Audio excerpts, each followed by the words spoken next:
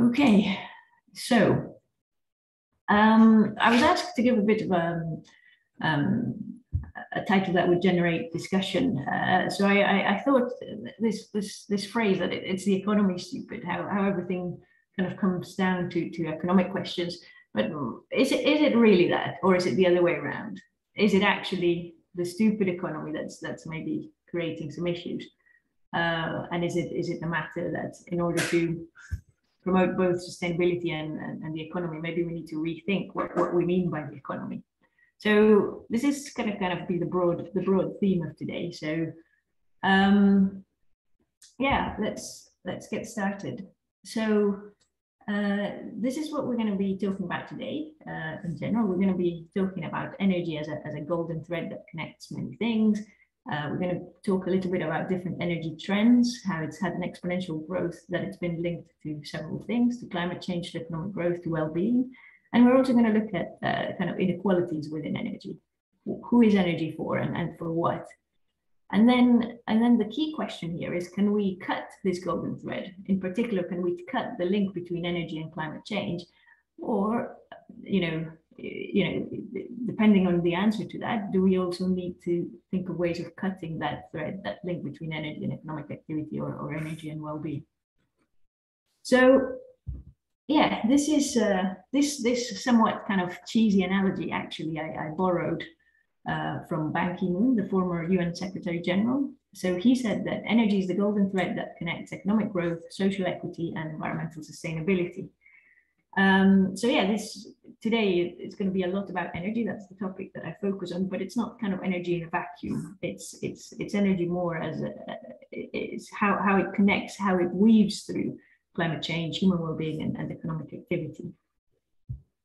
So what is energy? What do we mean by energy? So we could say that everything is energy, because it's everywhere, and it's actually, everything requires energy in order to be sustained and to change, including human beings and human societies. Then I consider energy as an interesting lens to look at historical, social, and economic developments.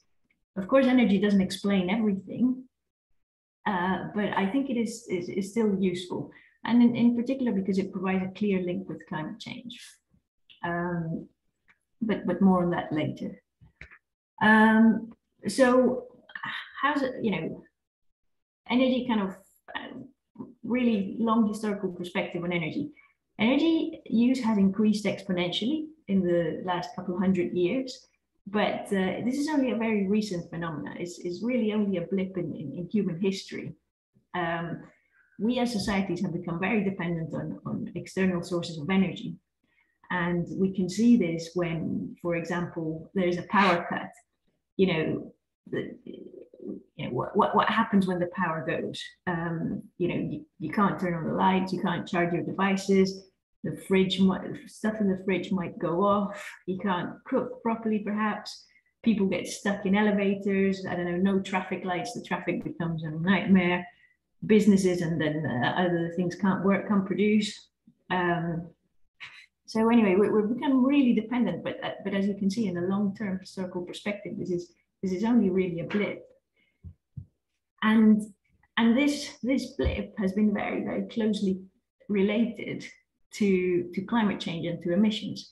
So on the left here, you can see the increase in, let me see if I can, yeah, so can you see, I guess you can see that red dot now.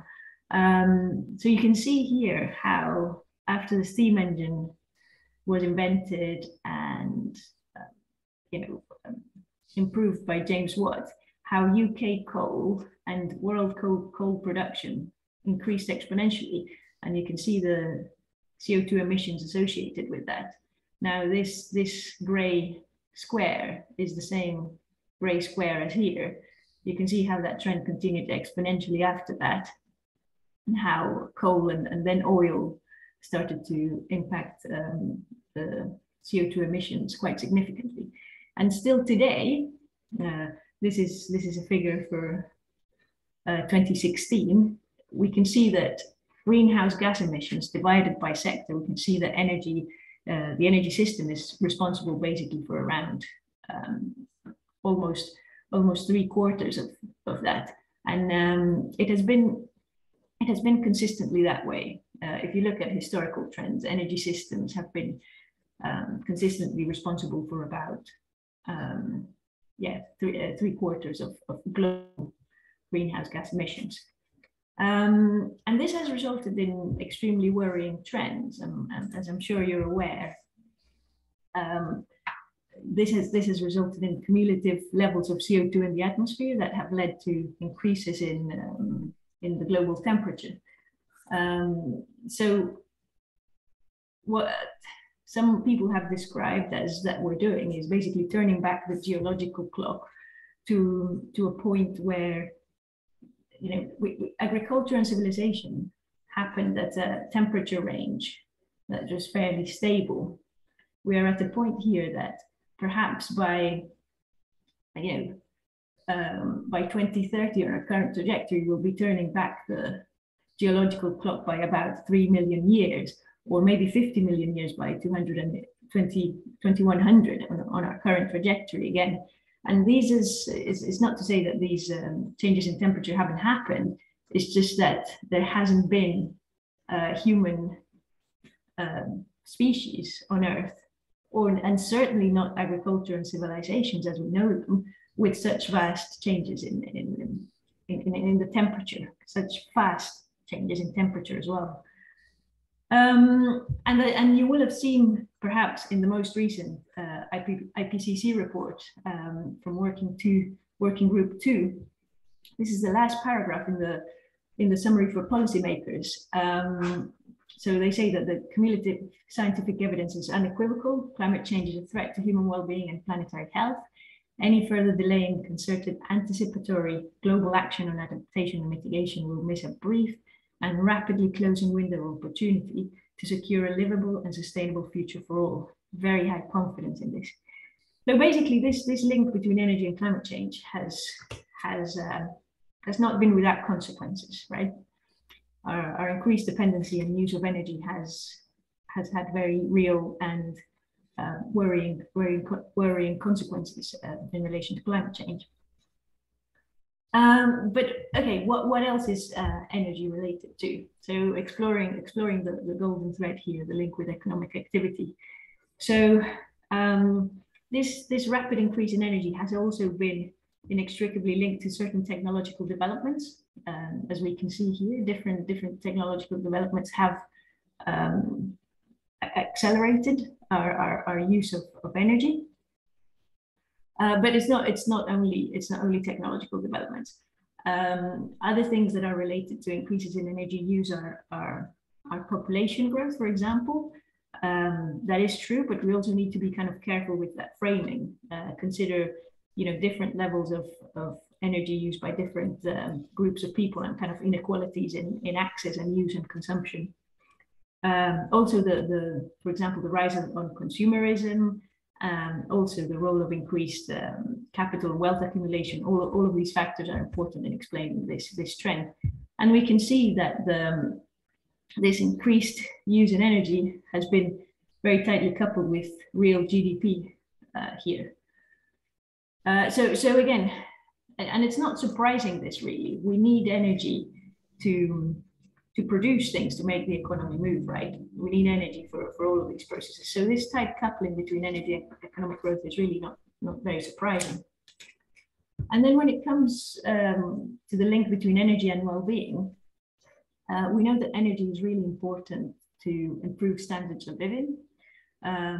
So for example, particularly around issues of gender and gender inequality, if households are still cooking with dangerous and inefficient cooking systems, this has a particularly disproportionate impact on women who usually tend to be doing the cooking and who usually are responsible for collecting firewood, for example. So we know that transition to more modern fuels has a tangible and significant impact on well-being. But also in countries like Canada, there's issues of energy poverty. So for example, here on the left-hand side, this graph shows that there's about 2.8 million people in Canada over 20% of the population are experiencing high home energy cost burdens. And this can be characterized as a situation of energy poverty, as a disproportionate expenditure on energy. And this, in terms of proportion of the population, this is particularly worrying in Atlantic Canada. But for example, the situation here in Ontario, it's still higher than the national average, and it's still a very significant number of households. So anyway, this is kind of some of the links between energy and well-being. But then, you know, what is this energy for? What are we using it for? And you know, who is having access to this energy? So for the case of electricity here, I wanted to share this graph where we have seen that at an OECD level, well, first of all, the world average, this is at the bottom, there's the mean residential electricity consumption per electrified inhabitant. So basically this is average electricity use. And then this is the share of the electrified population. So we can see that more people in the world have become electrified between 1980 and 2004. And on average, they're using more energy. In the OECD, you had already 100% level of electrification. The trend has been just to use more energy.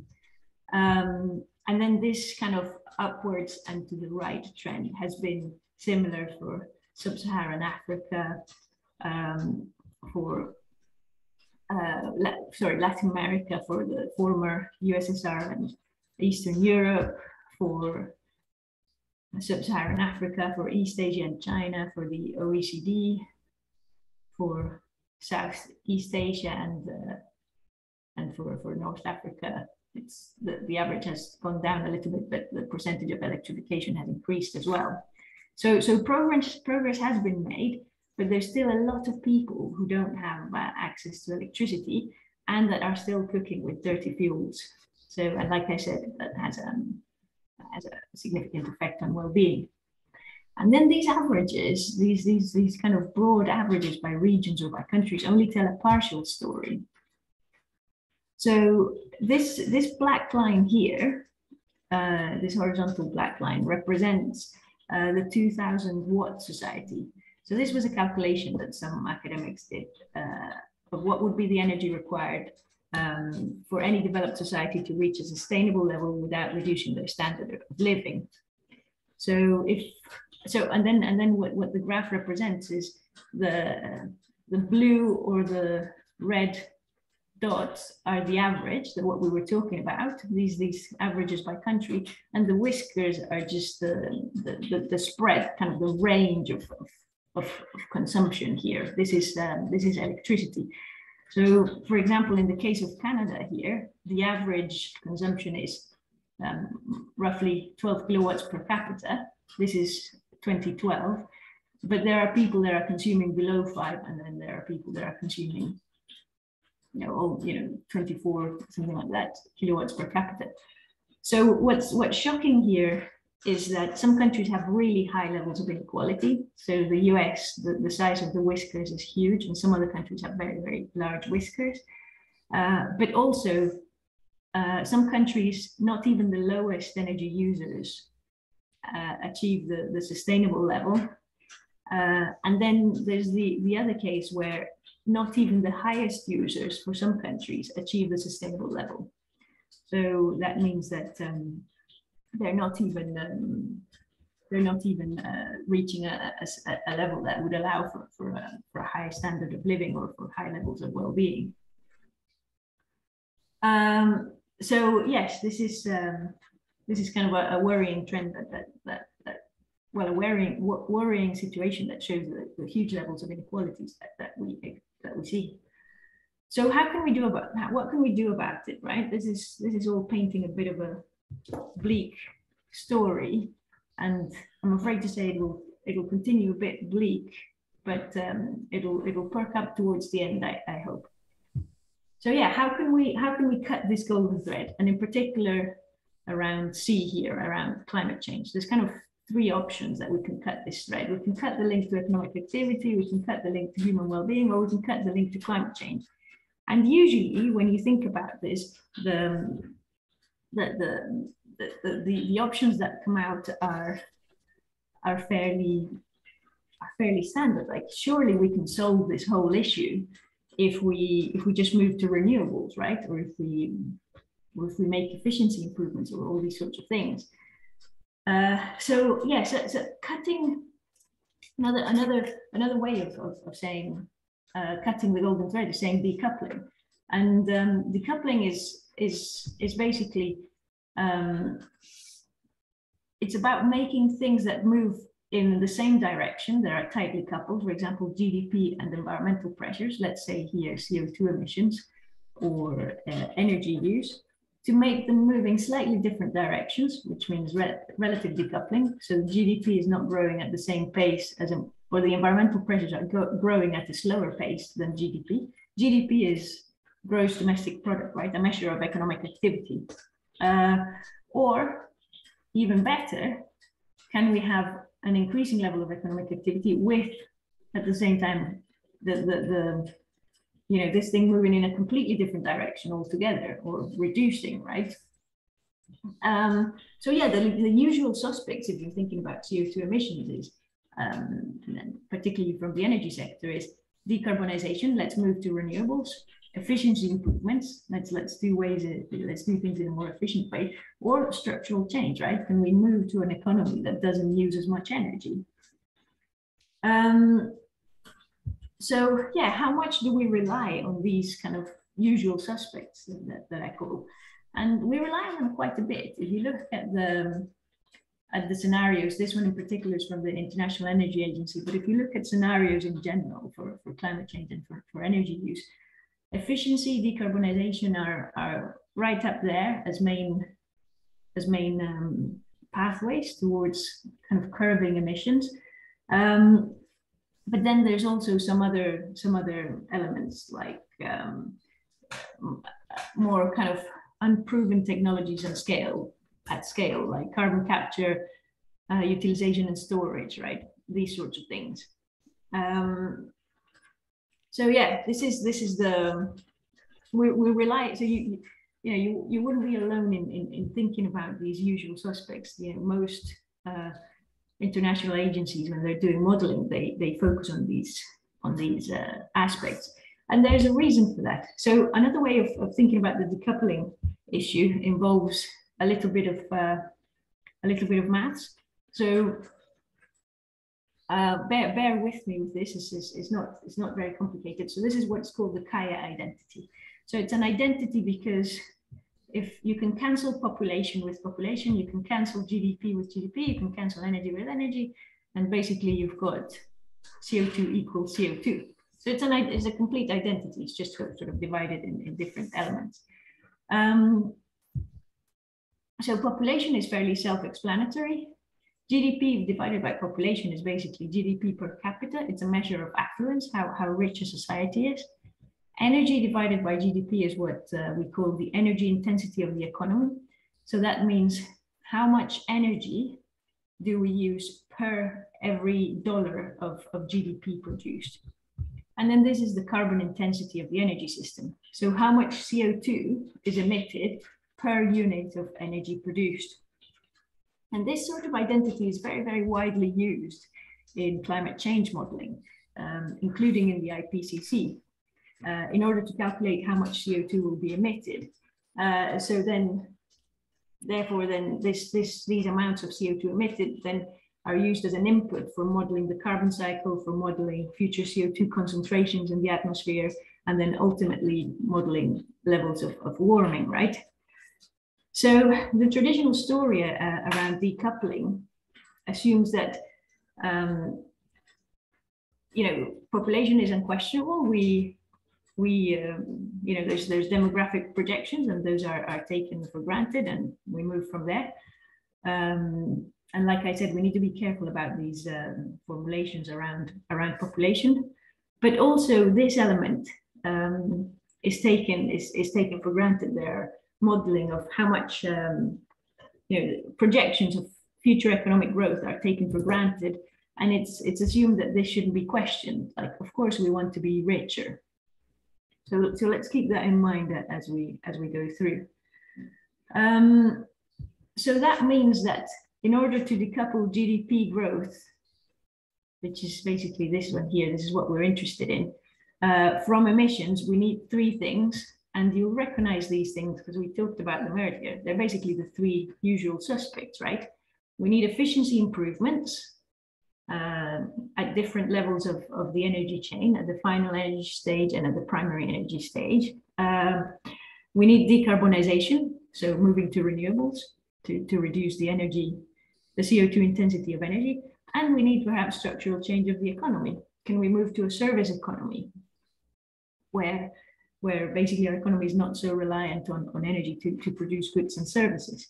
So let's discuss each one of these at a time. Efficiency improvements. What do we mean by that? And what do we mean about efficiency improvements at the different stages? So this is a representation of what's called the energy chain, where you go from primary energy to final energy to useful energy and towards energy services. So primary energy is kind of the harnessed energy reservoirs, for example, extraction of oil from an oil well, or captured energy flows, for example, sunlight. Then you have some fuel transformations or electricity generations, and that leads you to final energy, which is refined fuels and electricity. So for example, from the energy you captured from the sun, you can generate electricity, or you can refine oil and make gas or petrol for cars, right? Then you got final energy, which is energy after it's been processed. Then you have useful energy, which is basically not the actual liters or gallons of gasoline or gas, or it's not the kilowatt hours of energy, but it's actually what we can do with that. So it's high temperature heat, or it's mechanical work, or it's illumination, those sorts of things. And then you have energy services, which are the actual things that we need. That's what we actually need for our well-being, which is thermal comfort in our homes, or mobility, getting from A to B, or information and communication. That's what we actually need. So one thing to note from this graph is the huge amounts of losses. Most of the energy is lost during all the conversion stages. So actually our energy system is very, very inefficient. So going back to this question about this usual suspect of efficiency improvements, there's kind of potentials and limits to this efficiency. Potential is, there's a lot of potential to reduce these losses. So this is also represented here. This is the current energy use. We've got some economic potential, technical potential, and theoretical potential to, potential gains from energy efficiency. So there's a lot of potential there. But there's two main limitations to the efficiency question. One of them is that we see that historically efficiency doesn't increase too rapidly, and in some countries is plateauing. We see kind of this plateauing here in the case of the UK. In the case of the US hasn't been increasing that much. So okay, there is a lot of potential, but this is not happening nearly as fast enough. And then the other limitation is something called the rebound effect. So the rebound effect was originally described by William Stanley Jevons in the coal question, right? He thought that the more efficient we become in terms of extracting coal, this was in England in the 1800s, then we would end up using less energy to extract that coal and all of that. But what actually happened is what he predicted. We became more and more efficient in terms of extracting coal, and what that meant was that extracting coal became very cheap, and that led to an even bigger use of coal. So yeah, this is what's called the rebound effect. In microeconomic terms, there's kind of direct and indirect rebound effect. So direct rebound effect is, for example, when we have cheaper electricity, So we leave the air conditioning all day. So we have cheaper electricity because of efficiency improvements, right? So we're using less. So a good example here as well is the change to efficient light bulbs. We're using less energy to illuminate our homes, but that might bring down our energy bills, and therefore we might be inclined to leave the lights on all day. Or cheap gas, so I'll leave the heating on all day, or leave the engine on while parked. Those sorts of things are kind of rebound effects where you think that an improvement in the efficiency will lead to less energy use, but in reality it leads to more. Indirect is a similar way. It's just indirect because perhaps we save some money because of the more efficient use of the light bulbs that I mentioned earlier, but then that leads to a save in money that then I go and buy a huge TV or an SUV or something that ends up using even more electricity than I was using before. So it's like, it's like a backfire effect. And in macroeconomic terms, it has been calculated anywhere from 1 to over 100%. It's quite difficult to calculate, but yeah, what this rebound implies is that while there may be efficiency improvements and savings in one industry, that might move the economic activity to other sectors that are more energy intensive. So, and also some ecological economists have argued that it is in fact this process of rebound or this process of improvement in efficiency that is what drives economic growth, right? These savings in costs of energy actually end up driving economic growth in general. So anyway, those are the limitations of efficiency improvements. On the one hand, they've been stalling, and on the other hand, there's the rebound effect, which is very, very rarely, if at all, considered in modeling efforts. The next element that I wanted to discuss with you is the decarbonization element, right? Can we generate and use energy with no emissions or very little emissions? Like, of course, we should strive for this, but the road is a bit more difficult than we might think. So the IEA the International Energy Agency has historically revised down its outlook for global coal demand. So the IEA keeps thinking that coal demand is going to be high, but it's actually been lower year on year than they suspected. And on the other hand, it's year on year had to revise up its projections of global solar capacity. So we're kind of underestimating that the transition to renewables is happening much faster than we think it would. But do these alternative energy sources, are they displacing fossil fuels? So what Richard York found in this article is that they're actually not displacing them. And that is because increased levels of energy demand. So these new levels and higher levels of renewables are not displacing fossil fuels because they're basically just covering for increases in demand. So the IEA and others are now starting to look at energy demand, which is quite a promising outlook. So in the Sustainable Development Scenario Net Zero policies, they're actually looking at reductions in demand, which is below the line here. So this is actually quite promising. And then finally, we have the structural change element.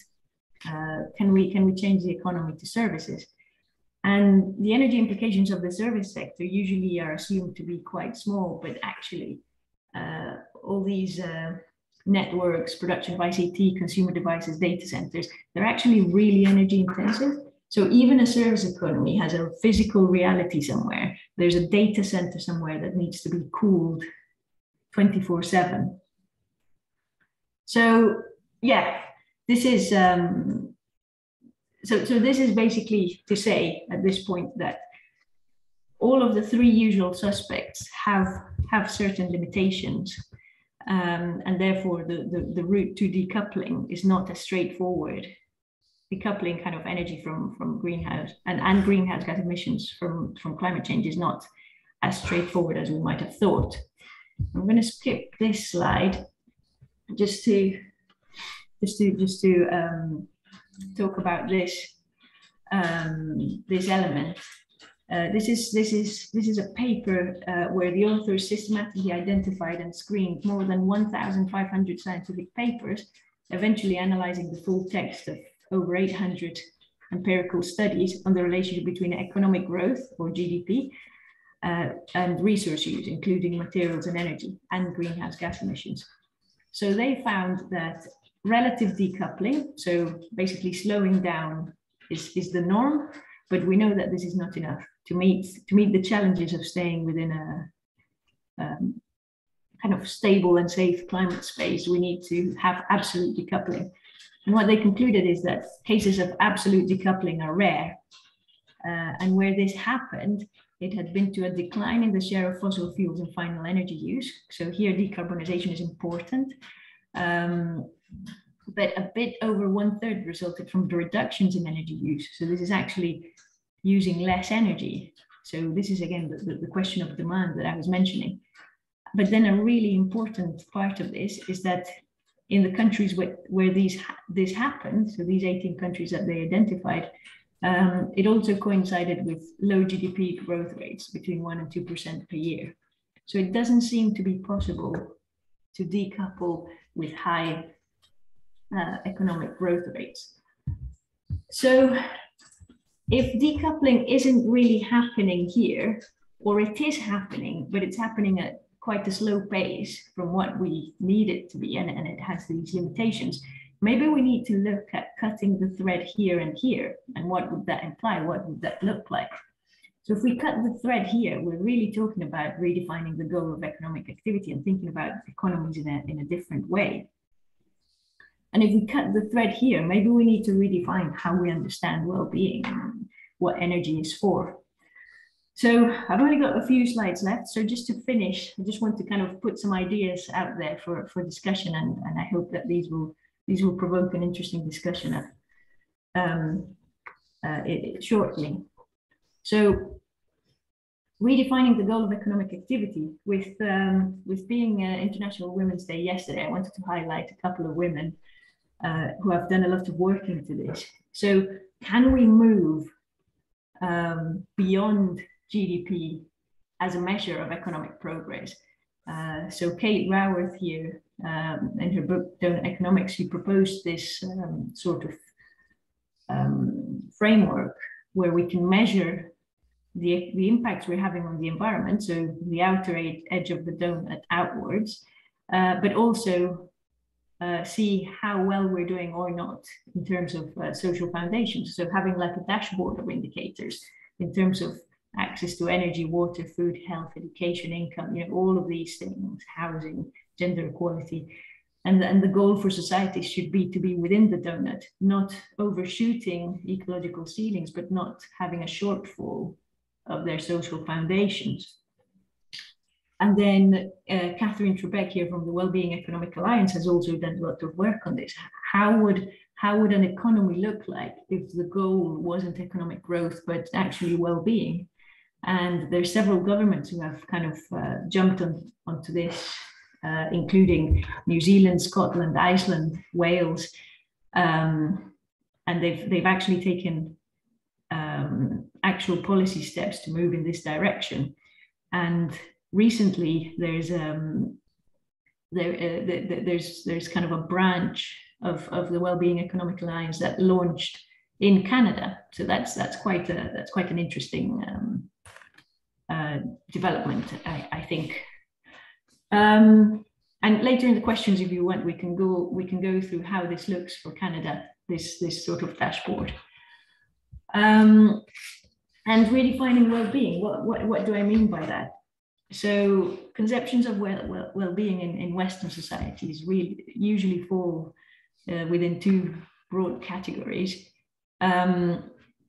Usually in economics, well-being is related to maximizing utility, which means preference satisfaction. And of course, how do we satisfy our preferences? Through consumption, right? So therefore, the goal of any economy should be to increase our income so we can consume more, satisfy our preferences, and maximize our utility. However, this has serious economic implications that we've discussed already. So maybe an alternative way of looking at well-being would be in terms of flourishing, right? What can we be or do in our life and in the broader context of society? This opens the space for intergenerational citizenship, thinking about beyond the individual. And then the main goal of social institutions is not to increase levels of production and of income and increase possibilities of consumption, but rather enable people to flourish within their society. But this is not the only ways of understanding well-being. So these are a couple of examples. These are alternatives ideas of well-being.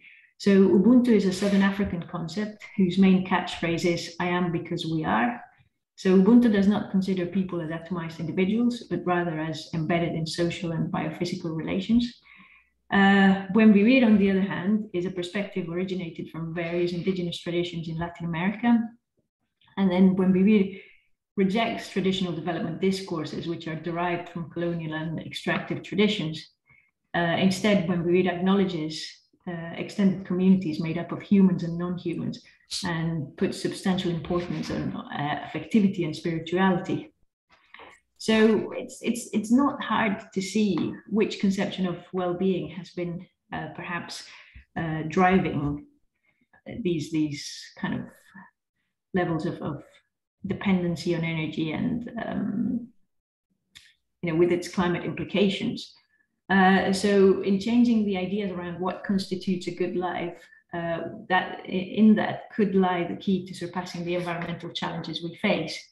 So to finish in a more positive note, like I promised, there was a modeling effort which I found really interesting, which was, okay, how much energy would we actually need for everyone in the world to have a good standard of living? And I think this is summarized really nicely in terms of one of their concluding paragraphs.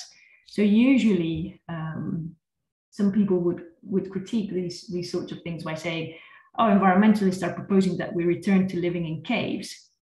And the authors here reply to that saying, yes, perhaps, but these caves have highly efficient facilities for cooking, storing food and washing clothes, low energy lighting throughout, 50 liters of clean water supplied per day per person, with 15 liters heated to a comfortable bathing temperature. They maintain an air temperature of around 20 degrees throughout the year, irrespective of geography, have a computer with access to global ICT networks, are linked to extensive transport networks, providing between 5,000 and 15,000 kilometers of mobility per person each year via various modes, and are also served by substantially larger caves where universal healthcare is available, and others that provide education for everyone between 5 and 19. So perhaps these caves are not as perhaps a future of where we rethink what does it mean to be well? What does a good life imply? And the future where we redefine the goal of economies perhaps is not as bad. Like certainly this cave here described by these researchers doesn't sound too bad to me. So yeah, to finish up, in my opinion, sometimes it's in my opinion actually it's the economy is stupid. It's the stupid economy.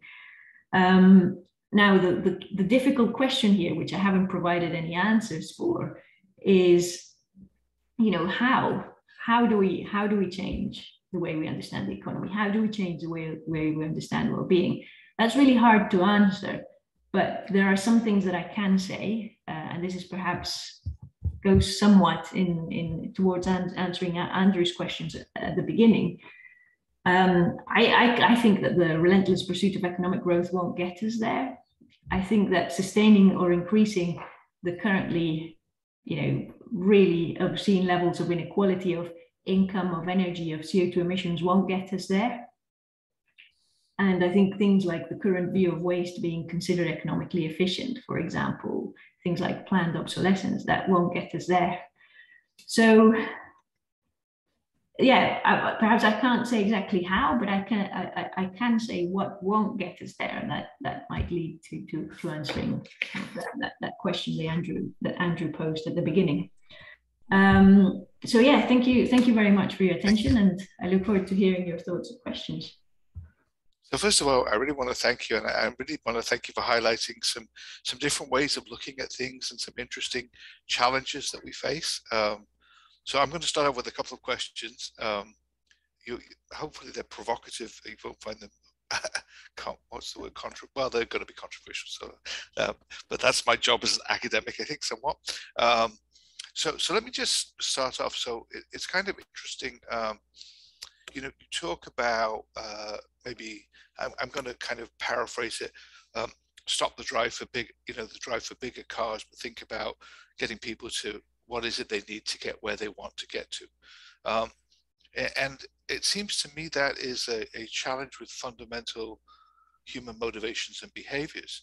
I was when I was a teenager, I went to stay on a kibbutz in Israel for a while, and it was a very socialist kibbutz, and lots of people loved it. They got the whatever you want to call them, those necessities. Didn't have to live in caves, but it looked a lot like you're describing.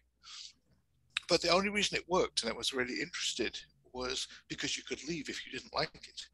Mm-hmm. And therefore people left and said, well, I'm working really hard and that person's not working hard and I'm doing this. And so that accumulation of, let's call it wealth or things or energy consuming things was a core driver, a motivator for some people. Not saying it's for everyone. If you kind of view this as, well, we could change people's behavior to what they need, isn't that going to be like a cultural change? And is that not going to also the problem that we've seen, and I don't want to point particular to countries at the moment given conflicts that are going on, but the problems that we see is that if you lose that individual motivation, then that actually stifles the well-being of everybody. Yeah, no, that's a good point, and it's a difficult question. So one thing that I find really interesting, and I actually read this from Kate Raworth's book, is that it's this question of, are we intrinsically selfish and are we intrinsically individually motivated, or is this something that is sort of pushed through society and societal norms and stuff? So one study actually points out that as you teach economic students about what Adam Smith would say about selfishness and all these things, and as you teach them about marginal utility, as you teach them about all these things, you interview them before and after, students actually become more selfish and more self-interested. So kind of my reply to that would be, well, if we can lead to, by kind of the way we design societies and institutions and ways of thinking, if we can lead to people behaving in a particular way, we can surely do that the other way around. So, right?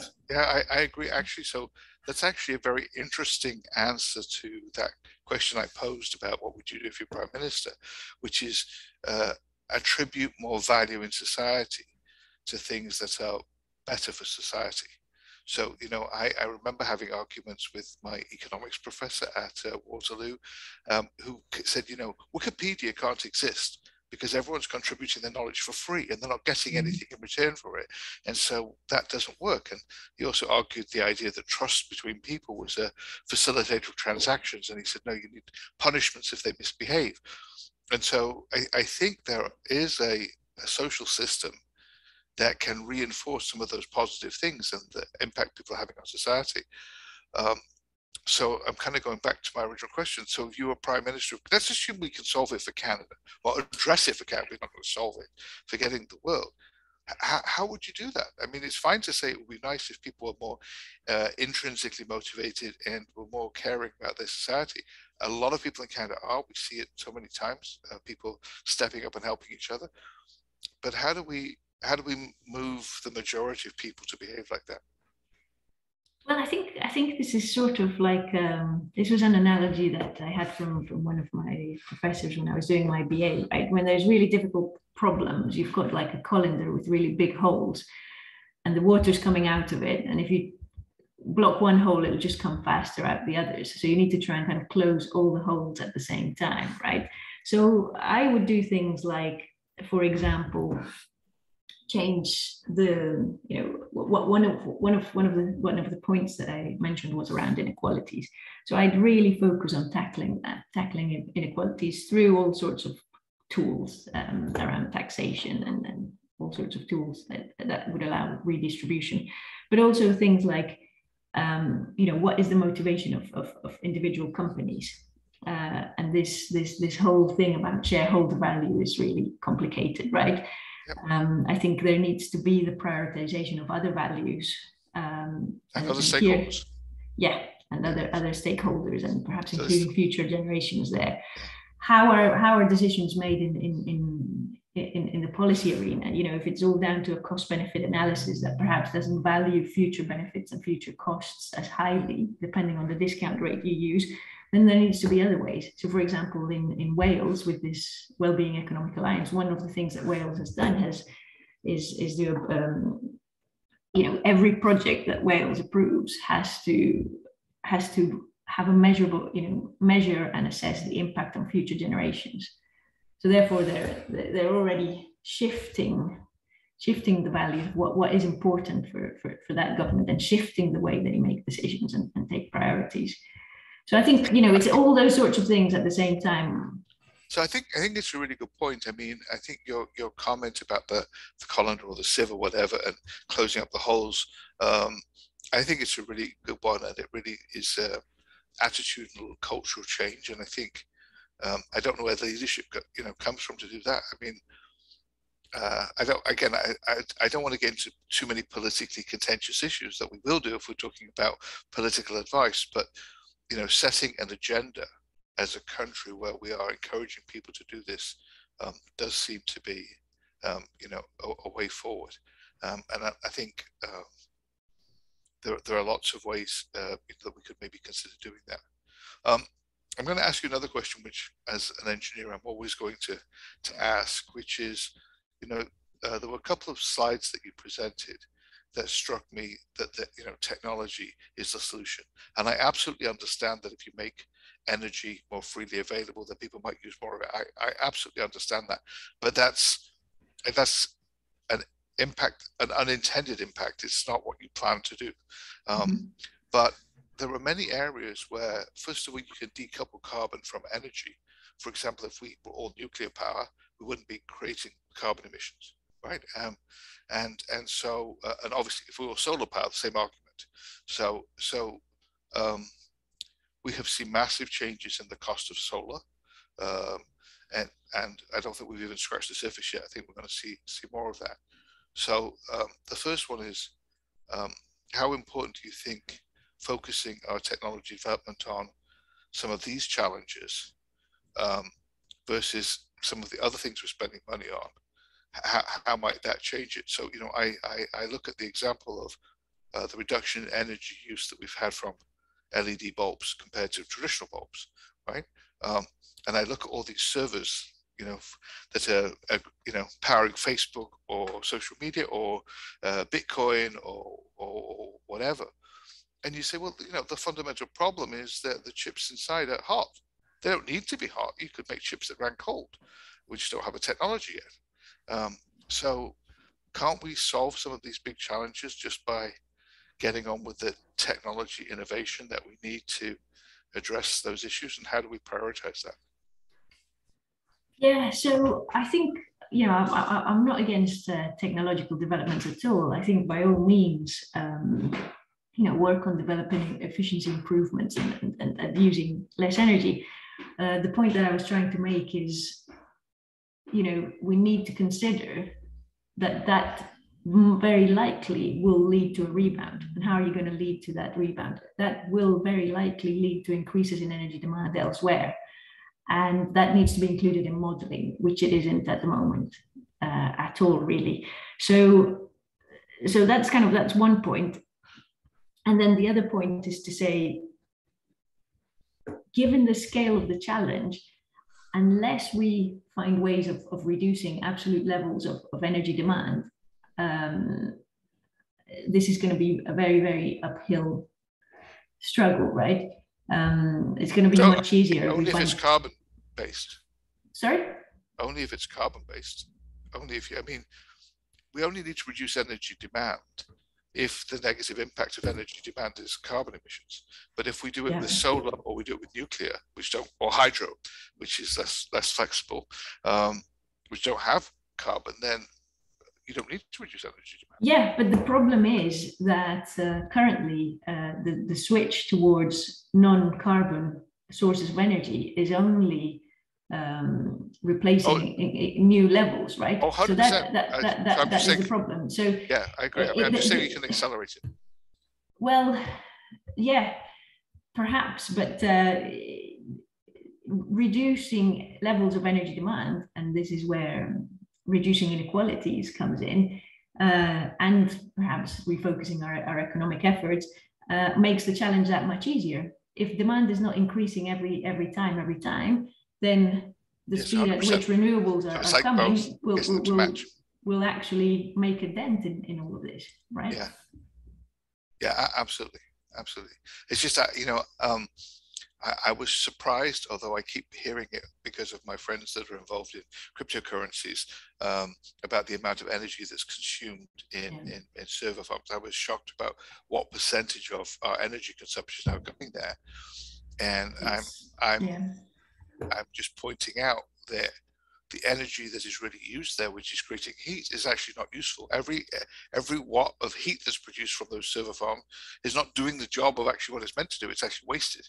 So if we could solve that technological challenge, then just like we've done with LED lights, we could do the same in servers. Yeah, no, and it is absolutely huge. So, for example, I don't know if some of you will remember this video, Gangnam Style. The number of times that it has been, streamed has used the equivalent of energy that is used in Bangladesh for a year. It's absolutely mind blowing. So this is kind of, that was my point in terms of moving to a service economy. Perhaps we can solve the technological challenge, but at the moment, moving to a service economy or cloud or all of that has a very real physical reality that is often ignored.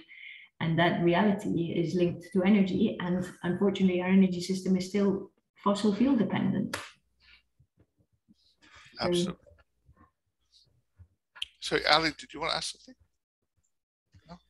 No? Thank you, Andrew, and thank you, Lina. Very, very insightful. Thank you for sharing your work with us.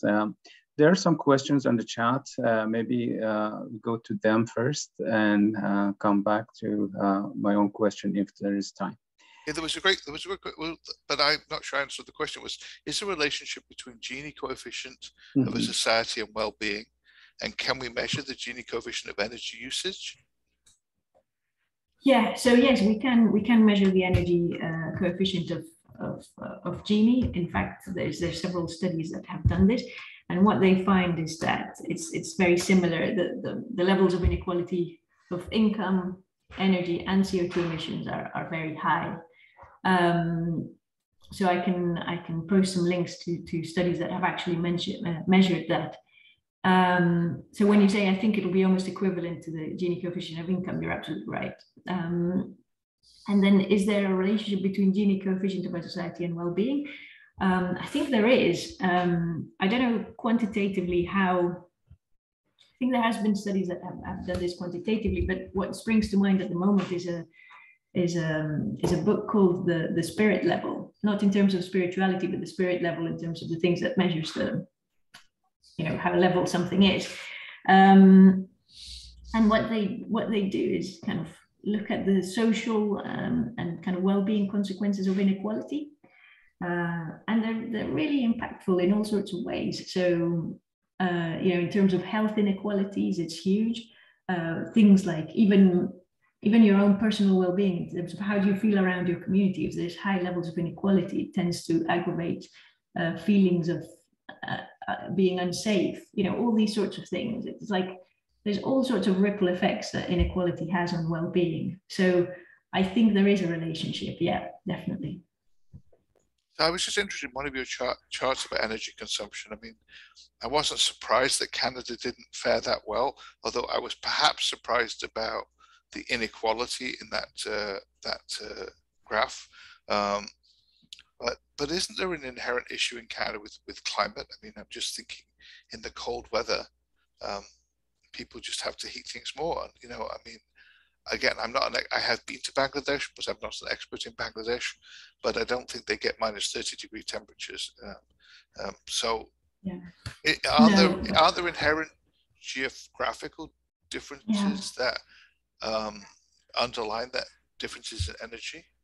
Yeah, no, absolutely. And Bangladesh doesn't get minus 30, but it gets plus 30 quite a lot. And then they don't have enough cooling to be at a comfortable room temperature. So they have issues where they're not achieving comfortable levels of thermal comfort within their homes.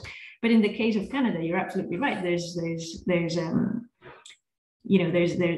kind of the issue of the weather is really important. And of course, we have to keep warm when it's freezing cold outside. But when it comes to the efficiency improvements that we were talking about, is it, what is the solution? Is it to electrify heating all across the country? Yeah, well, perhaps that's an element. Maybe we can install heat pumps everywhere or something like that. But what about passive systems? Passive systems would be, in this case, a house. Can we make our houses less leaky so they don't have to get as much energy to start with? If the house is properly insulated and not leaky, it will require a smaller amount of energy to keep it at a comfortable temperature. And then this goes hand in hand with the energy demand reductions that I was talking about, right? Maybe we need to invest in the infrastructure as well, these passive systems. So let me ask a big question now. I do want to let Ali ask his question. One of the things that Frank Stronach was trying to do with his scholarship and with the work he's kind of doing and helping us get going at York is to say, I don't really think politicians are the place to solve some of these issues, these challenges.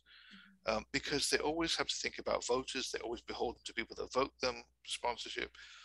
I think that a lot of the leadership on new ways of thinking needs to come out of universities. And then the politicians can say, I'm going to go with that school of thought or that approach that they're getting from academics. We can afford to be a little bit more off the wall or outspoken or without it coming back and biting us in the backside. So with that in mind, how do you think we can facilitate more of these conversations in an academic environment, and either York or elsewhere, to try to come up with things that actually, when politicians, maybe that it's Green Party politicians, but hopefully it's across the board, could say, this sounds like something that could be defining for Canada and how we try and approach this, because being very blunt, you're more likely to succeed with many of these things in Canada than you are in, say, the US. Yeah. No, I think that's a really good question, and it's a big challenge. I think you're right. Politicians are moved kind of by all sorts of other things, and there's issues about how democracies are structured, but that's a completely different conversation. But I think in terms of how can we promote these conversations and coming out of universities, I think initiatives like the Wellbeing Economic Alliance that I mentioned have been quite successful at doing that. It's kind of a middle ground institution where it takes insights from the academic community, translates them to something kind of more digestible or palatable for policymakers, and then they've managed to get some governments on board, actually making changes in this direction. And what they're doing, I think, very cleverly, is using the concept of well-being, which is very difficult for a politician to say that they're against. Who's against? Which party is against increasing the well-being of everyone in Canada, right? So I think that's perhaps quite a clever way of moving the conversation. I don't know. Yeah, no, first of all, I agree with you. And I just think that kind of the challenge that Frank gave to us, and I could see, you know, what happens is he gives it at a very high level, because very high level people at the university want to meet with him. But it's actually the more practitioners in the field like yourself who probably are closest to coming up with ways to move forward. So I think that's the challenge that we all have, is to do that, hopefully at York, hopefully with collaborators across Canada and across the world, because if they're using a great program like the one you just mentioned in Wales, then why would we not, you know, replicate the best bits and see how we could apply it? Ali, I know you have some questions. Sure, thank you. There is one question in the chat, and there is one that I have. I'm going to read first the one that is in the chat, and I'm going to follow up after that with my question. And that is from Charuvin. Is asking, it's a very general question about, I had a quick question. Out of wind, hydro, solar, and nuclear, which sector do you see growing faster in the next 10 or 15 years? That's a general question, but if you have any insight on that, that would be good. And I go to my question after. Yeah, well, thanks, Charwin, for the question. I have to say, I'm not an expert on kind of energy markets. I think, but you know, what comes to mind is I think this will be very dependent on each country and the resources that they have available, and it'll depend very much on, for example, countries' industrial strategies, right? If they want to promote these sorts of sectors within their own country.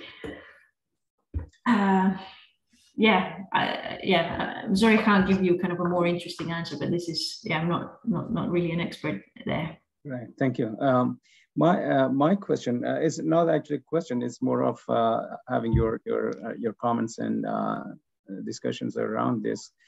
You know, I really like the idea of this narrative about this economy is stupid and stupid economy.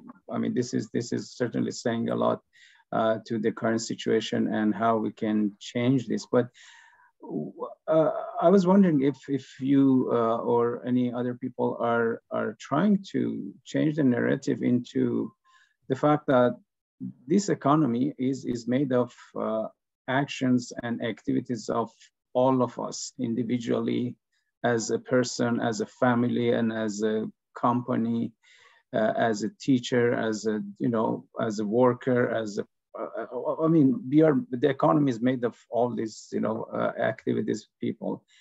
And this is really about us making bad decisions and, or doing bad behavior, short-term, long-term. And unless we turn the focus from, you know, something that may take the blame instead of us, probably it may not be resolved. We should bear some of these, you know, blame individually to get this sorted somehow. I know there are some, but I really want your own observation and what you think about these kind of changing or shifting the focus to ourselves, making that change, because it's gonna, at the end of the day, this is impacting all of us individually, family-based, you know, community-based, etc. So I stop, but thank you. Yeah, no, that's a good point. I think it's really difficult. I think there's a spectrum of how people understand this, right? Some people would say that you know, all or most of the responsibility lies on the individual, and then some people would say, no, this is all about the system, and we need to change the system. And I think that the reality is perhaps somewhere in the middle, because I take your point, what you're saying. At the end of the day, the individual's making decisions, but there are systems that influence why we make decisions, right? So the other day I wanted to go to Mississauga, and it was going to take me 2 hours on public transport, or it was going to take me half an hour if I drove. Now, I don't have a car here, but I'm part of a car sharing scheme, but the option was really easy for me. I was going to take half an hour in the car, right? So I don't think I should have all the blame in that case. I think the systems that are around kind of lead me to that. If there was a better public transport system to Mississauga in this case, perhaps I would have just taken that option, right? So it's not all about our decisions, and it's the same. It's the same in terms of companies' corporate responsibility that we were talking about, right? If their goal is to maximize shareholder value, then they are quite limited as well in terms of what they can do. So can we change that so that it leads behaviors in different directions? So I think it's probably a mixture of both, right? It's we need to have the individual changes and the individual willingness to change, to want to push for things to go in different directions, but we also then have to have the systemic changes to allow for these kind of these types of behaviors to happen more easily. That's.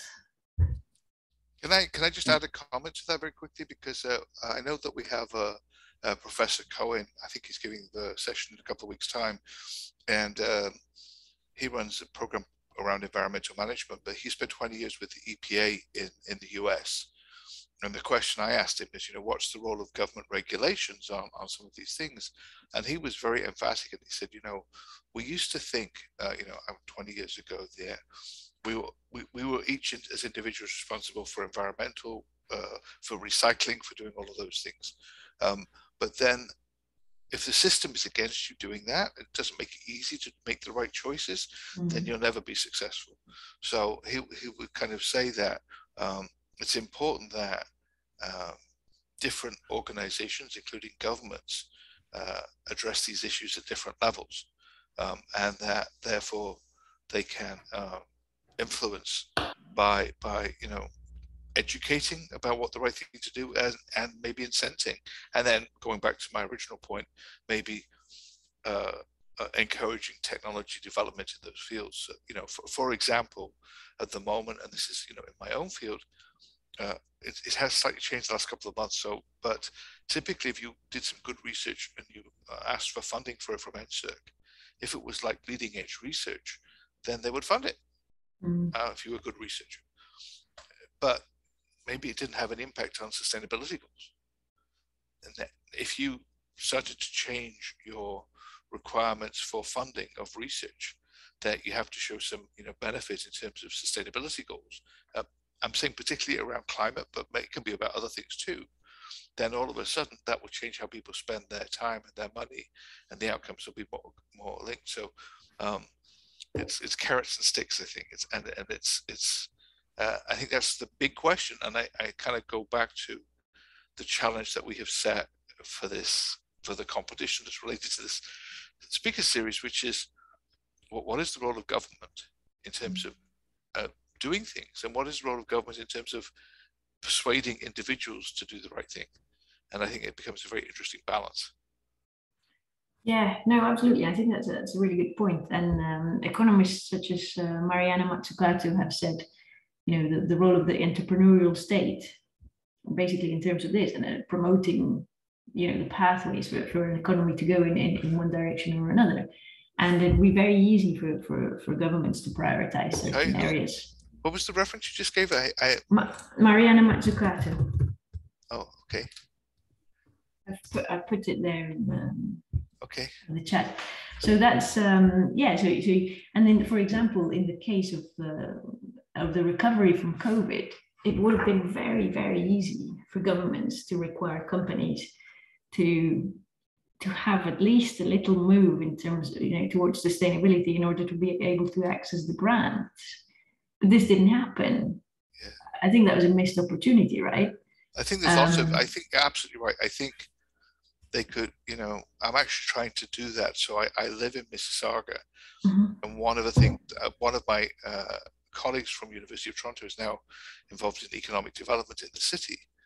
And I said, I don't think people have recognized how land use is going to change because of COVID, with terms of, offices are going to be half empty and different experiences and different, all of a sudden people that put up a building or a warehouse or whatever for one function, the function's quite different. maybe there's ways that we could look at all the resources in the community and find better ways to share and collaborate than just, well, you have that building and you have that building. You know, maybe the sharing economy can work for, you know, well, I have these extra offices I'm not using, you could use those, or extra car, you know, for rideshare that's not financially driven rideshare like Uber, but just the right thing to do rideshare. And so I think there is, there's definitely, it would be great to introduce some of the challenges you suggested today to some of the policies that people are doing as they move forward. Yeah.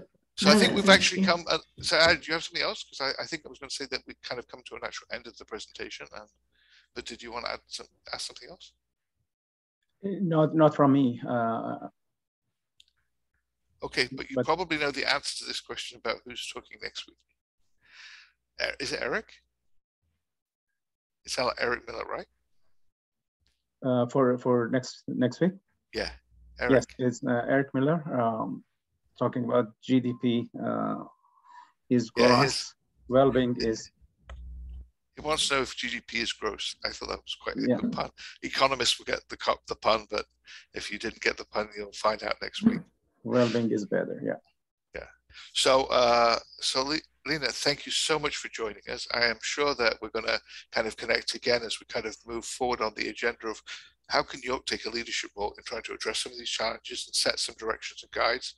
I had not thought about it until Frank actually said it, which was probably not politicians as the, you know, is going to address these issues. I was very involved when I was in the UK until 1984 in politics, and coming up with policies and strategies for the party.